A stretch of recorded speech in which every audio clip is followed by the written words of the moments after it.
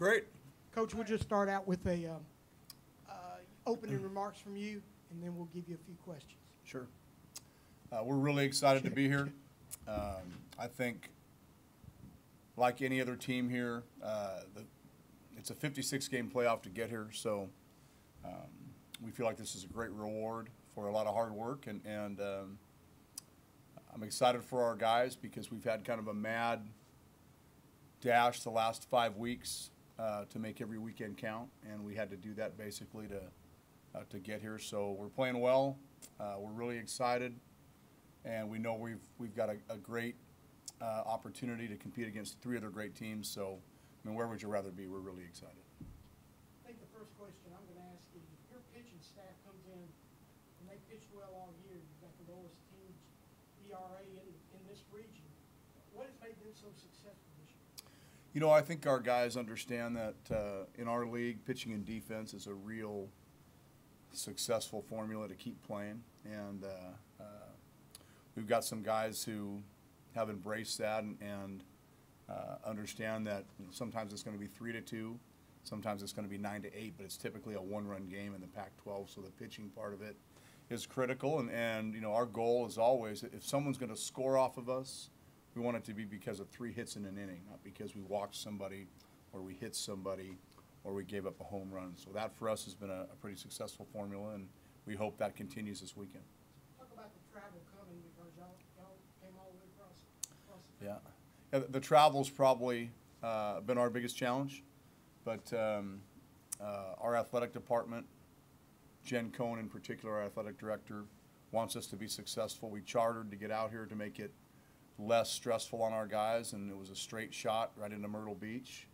And with that in mind, I think our guys understand, you know, how privileged we are to be at the University of Washington, you know, playing on a campus where they care so much about athletics. So the travel was a challenge, but it's behind us. We're ready to go, and we're really excited to be here.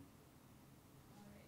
So I want to talk about the turnaround after losing to Texas Rio Grande and how you guys bounced back from that. We're not allowed to say those 3 words anymore. We don't. You know, they played a great game that night against us, as many do during the midweek, and we had kind of a no holds barred, get it all out there conversation after the game about, you know, what do we really want from this thing, and what are people's goals from top to bottom, and you know, you've got choices to make, you know, whenever you're involved in a team sport, and we had to play a more unselfish style of baseball, and we had to have a little bit more of the team in mind, and I think that was the result of that night. Was this is as poorly as we can play when we have 35 guys only interested in what's happening to them, and when you care about the guy standing next to you, the whole dynamic of the game changes, and I think we've really done a nice job since then of putting the team first, and I think that's kind of what it took for us to get punched in the face and to figure that out.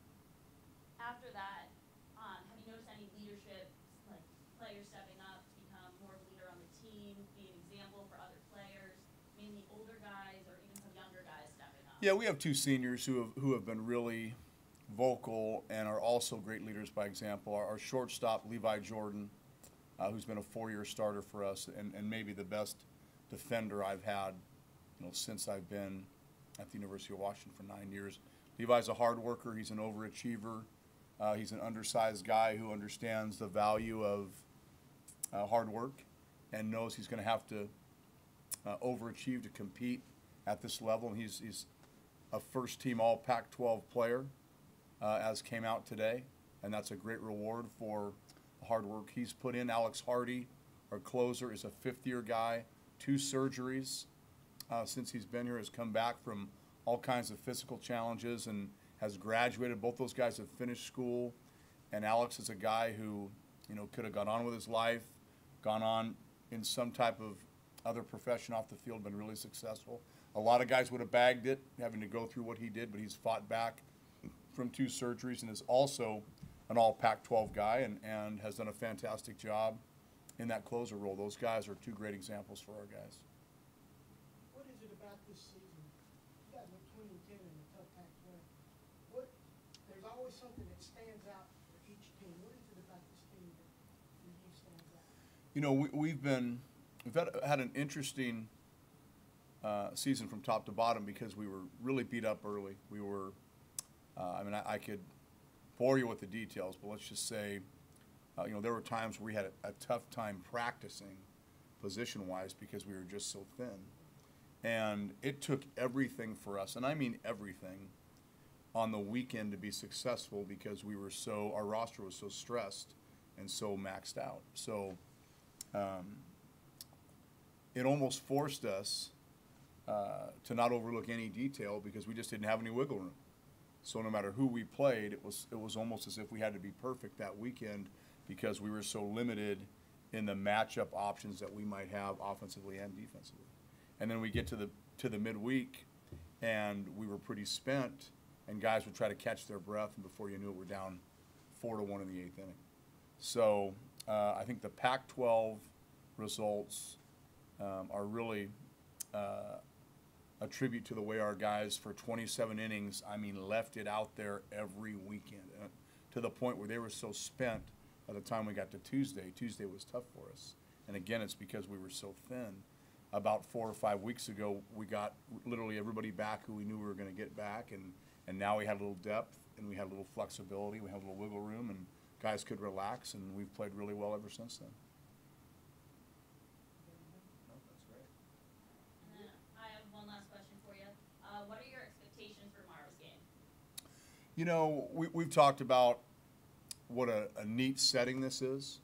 You know, I told our guys, hey, a lot of you are going to go on and play professional baseball, and you're going to be traveling from town to town. I said, this is very similar to what a minor league baseball town would be like and what a nice pro park would be like. And I said, this is really a cool place. And so let's not get caught up in the pressure of the game. Let's not get caught up in your performance. Let's enjoy the environment, take a deep breath, enjoy the fact that we get to keep playing. And, you know, we talk about gratitude all the time. We talk about having an attitude of gratitude, and we feel like when we're grateful to be here, we're more coachable, we relax, we play harder, we play faster, so that's our deal. We're grateful to be here, and we realize, you know, the best way to show that gratitude is to win. Okay, thank you.